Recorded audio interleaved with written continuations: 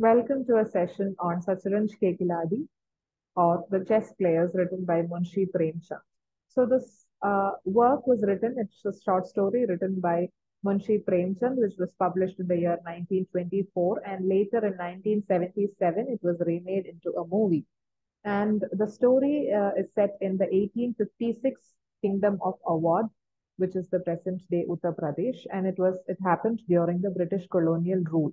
And it revolves around two wealthy but idle aristocrats called named Mirza Zajid Ali and Mir Roshan Ali, who were so obsessed with chess playing that they forgot about their responsibilities and state of kingdom.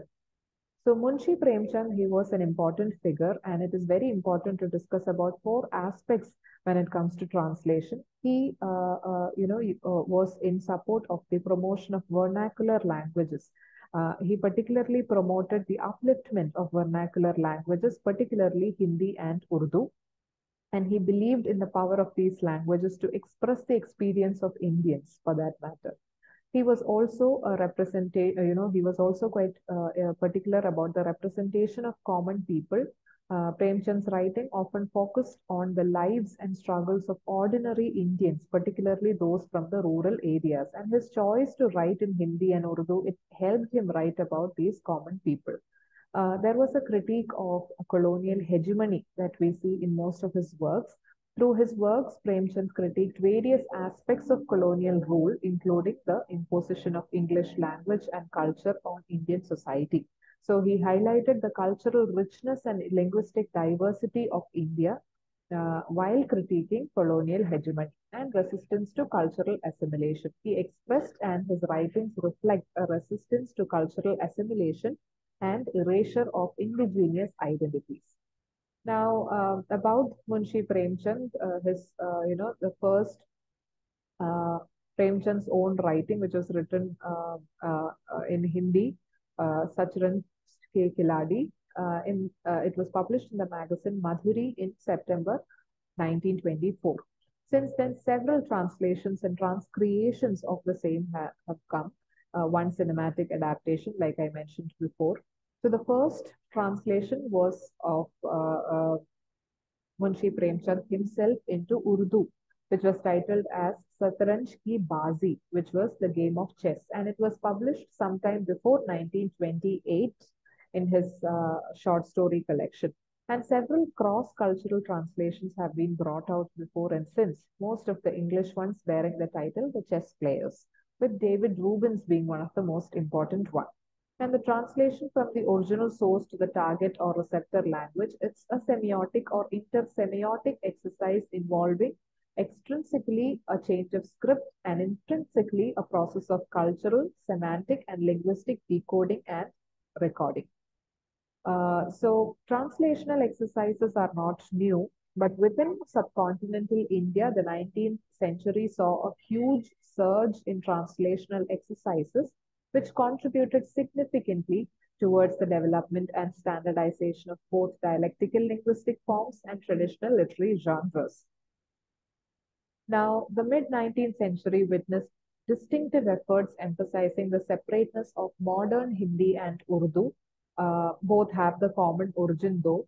So, Dhanpat Rai Srivastava, which is the actual name of Munshi Premchand, also known as Nawab Rai, began his writing career in Urdu, but later he started writing in Hindi for, getting better readership.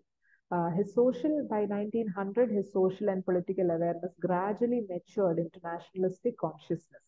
However, from 1913 to 1915, he steadily gave up Urdu in preference for Hindi because Hindi had a larger audience. So the cultural dominance and elitist nature of the already standardized Urdu in multilingual northern India could well have been the reason for Premchand's continued self-translations or transcreation. So he was also in favor of the elite status of Urdu, because of which he also wrote in Urdu. So Satranj Ke Khiladi, it belongs to the serious inward-looking short story which propagates utilitarian and political ideals. There is, satire, there is political commentary, and the story center stages Lucknow as the seat of monarchical laziness and cultural wastefulness. and it also uses historical past to comment about historical present. So this was a time when annexation of Awadh was happening, but the story came out in 1928. And Premchand also conveys his serious political message and commentary on the same. So we can see this authorial intrusion throughout in the Satranj Ke Khiladi, which is the Hindi version. Now coming to Satranj Ki Bazi, which is the Urdu version, which is written in heavily Persianized Urdu. It makes us, accessible to the elite Urdu readership. And this self-translational exercise by Munshi Premchand himself, it contributed to the re-establishment of cultural and linguistic hegemony, which was held by Urdu, of the overthrown power center of Urdu within the linguistically and culturally pluralistic India. So functionally, Premchand's self-translation is a special kind of renewal which enables the text to be read with by another group of people, and rewriting the story in language employed by Mir and Mirza in the predominantly elitist cultural center of Lucknow differentiates Premchand's story linguistically and aesthetically from the earlier Sanskrit works. And also, his Persianized Urdu becomes a medium for representation of cultural patterns, as Sanskritic Hindi as a medium for critical realism. So he used the Hindi version for his critical commentary, while the Urdu version was used to represent the cultural patterns. So Satranj Ki Bazi is a transcreational exercise where he describes the protagonist and setting in greater detail, and a hint of lament is there in the story when the characters die. And the narrator re-narrates with reduced tonal bitterness and mellowed sarcasm. So in the Hindi version, there is too much of sarcasm, while in the Urdu version, it is less sarcasm and less bitterness. And his political message is kind of hidden in the Urdu version, and its bigger and ironic intent seems diminished. So through the Urdu version, the self translation, it tried to bring out the multiple connotative possibilities of the text itself. So again, Premchand's altered title, Satranj Ki Bazi, it seems inappropriate when viewed firstly in the light of the general message conveyed in the Hindi text, because the replacement of original Khiladi, which means the player, to Bazi, which is the game, it shifts the focus from the players to the game itself.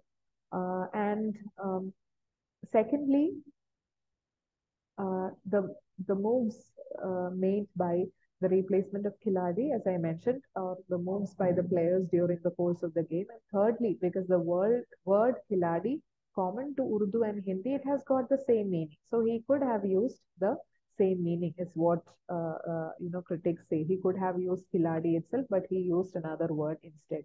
And the replacement of Khiladi with Bazi, and the general message conveyed, different message conveyed in the Urdu version. So these are the few aspects of translation in Satranj Ke Khiladi.